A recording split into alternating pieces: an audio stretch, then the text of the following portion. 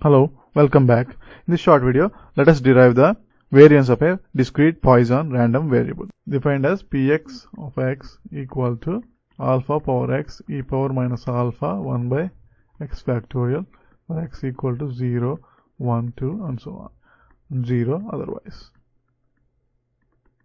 So this is the definition of Poisson, discrete Poisson random variable. Now our goal is to find the variance of x, which is defined as the difference between expectation of x square minus square of the expectation.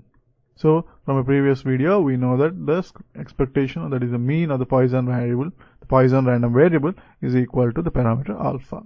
Now our goal is to find the second moment, that is e of x square, the expectation of x square, which is defined as for all values of x in the range Sx, we want to find the summation x square times summation of the values x square times px of x.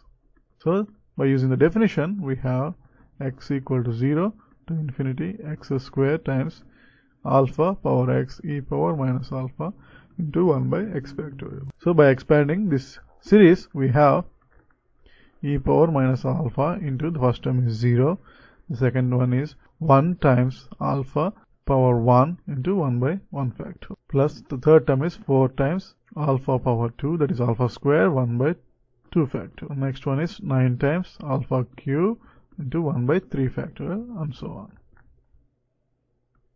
Now this summation, the product of the summation and the e power minus alpha becomes e power minus alpha into alpha multiplied by 1 plus the summation 1 plus 2 alpha plus 3 alpha square into 1 by 2 factorial. The next term will be 4 alpha cube to 1 by 3 factorial plus and so on. So this expression is rewritten as the product of e power minus alpha, alpha and this summation.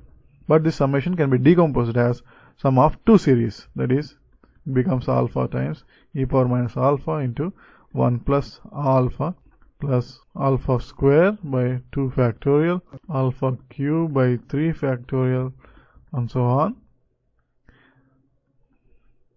plus another series, that is 1 alpha here, and then we have 2 times alpha square into 1 by 2 factorial from this term, and 3 times alpha cube by 3 factorial from this term and so on.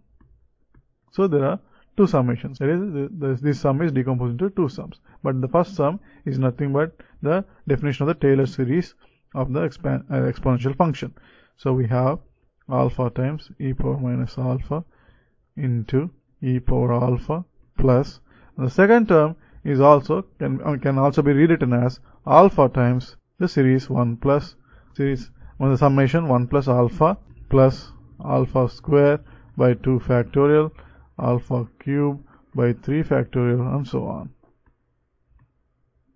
So this summation is also the definition of, or the summation is the Taylor series of the exponential function. So finally we have the expectation of x square is equal to alpha times e power minus alpha into e power alpha into 1 plus alpha. So which is equal to alpha times 1 plus alpha.